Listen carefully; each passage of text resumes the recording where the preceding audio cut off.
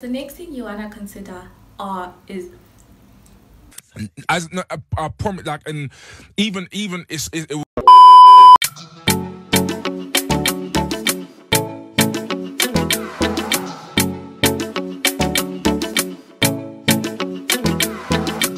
Hey guys, welcome back to my YouTube channel. If you're new here, welcome, and if you're a returning subscriber, welcome back. So in today's video, I will just be giving you guys a few pointers, a few tips on how to pick the perfect accommodation in university. So either you're a first year, well, you're getting into first year next year, or you are someone that wants to change their accommodation, or you are just a person that's looking into accommodation. This video will enlighten you on things that you need to consider before making your move. So if you haven't subscribed,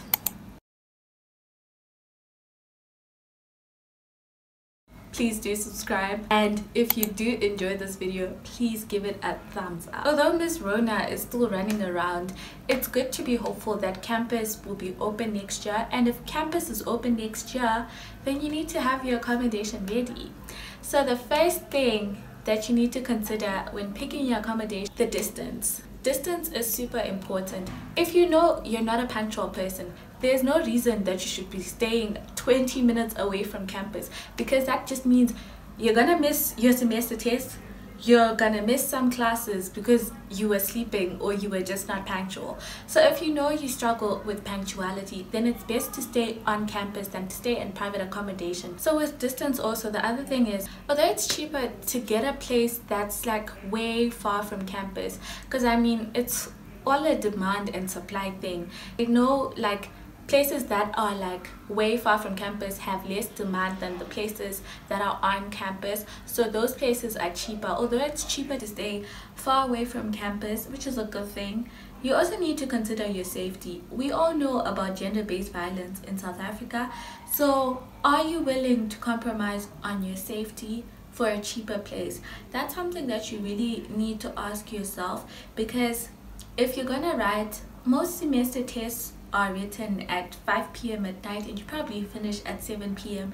You need to ask yourself, are you willing to walk home alone at 7 p.m? Especially if you are female, it's best to stay closer to campus.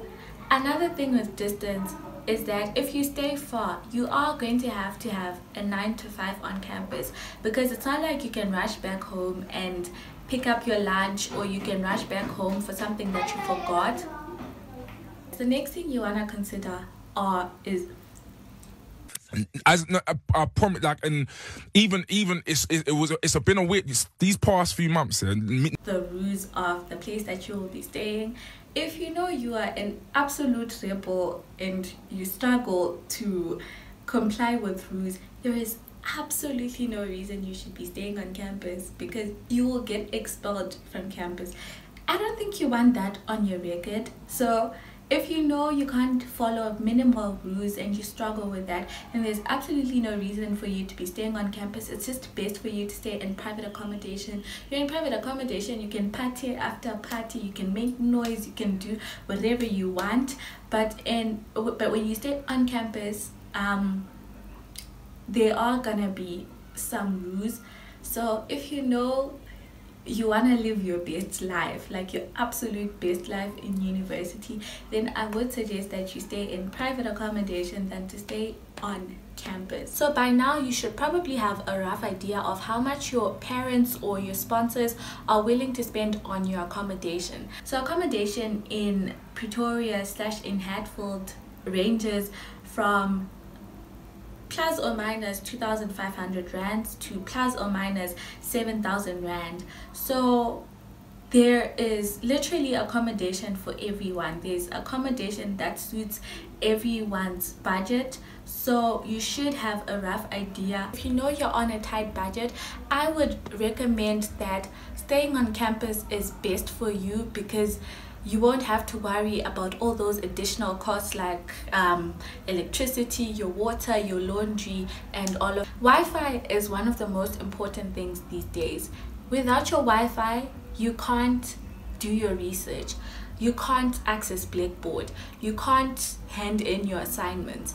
So Wi-Fi is super important, and you need to inquire of the place that you are hoping to stay at what the Wi-Fi situation is like there, because if you run out of Wi-Fi during the month, you will have to go on campus to complete your assignments and all of that. So you do need to find out if they offer you uncapped Wi-Fi.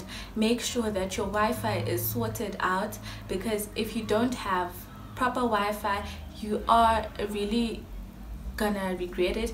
On weekends, you do need entertainment. You are gonna want to stay in sometimes and watch your Netflix. So the next thing you need to consider is your furniture. Are you willing to start from scratch? Are your parents / your sponsors willing to buy right down to your bed, your refrigerator, your microwave, your everything? Are they willing to do that? Because if the finances are not there to start from scratch with furniture, then it's best to stay on campus, because you don't have to invest in furniture. Everything you are given, you just have to bring your blankets and you are good. And probably you need to bring a refrigerator and a microwave. But as for buying a whole bed and all that, then it's just best for you to stay on campus if you can't afford that. You also need to think of the long run. In your 3/4 years of your degree, what is your plan? Are you willing to stay on campus for the rest of your degree, or do you want to eventually move out to private accommodation?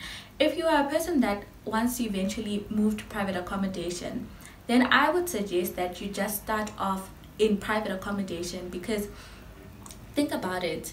In first year, if you move on campus, you don't have to buy all those, your bed and all that. And then now in second year, when you want to move, that's really going to create a strain than if you had already started off in first year and you are investing in your space as you go. So if your long-term plan is to stay in private accommodation, then it's just best to start doing it in first year. Next thing to consider, this is probably the most important thing, that is your catering / your food. So you need to ask yourself, can you cook? If you can't cook, are you willing to learn? Because what tends to happen is that most people that can't cook will end up buying fast food every day. And that's very unhealthy. That's not only unhealthy, but that's gonna strain your budget, because it's not cheap to buy your Burger King or your McDonald's every day. Trust me, that's just gonna strain your budget. If you know you can't cook, and if you know that you don't have time to cook, it's best to stay on campus, because most campus accommodation, they cook for you. So it's best to stay on campus to just avoid that. If you know you can cook, private accommodation is best. You can explore cooking, you can eat whatever you want to eat. The next thing that you need to consider is roommates. It's way cheaper for you to share a place with a person, because you can split the rental costs, you can split the accommodation costs, and you can split the costs in half, which makes it cheaper for you. But guys, if you know that you're terrible at cohabitating with people, then there is absolutely no reason for you to be having a roommate. You are terrible at cohabitating with others. Stay away from people's kids. Don't stress them, don't annoy them. A study was carried out where we checked how many people actually like their roommates. Anyways, no study was carried out, but for me, my rough estimation is that 2 people out of 5 people like their roommates.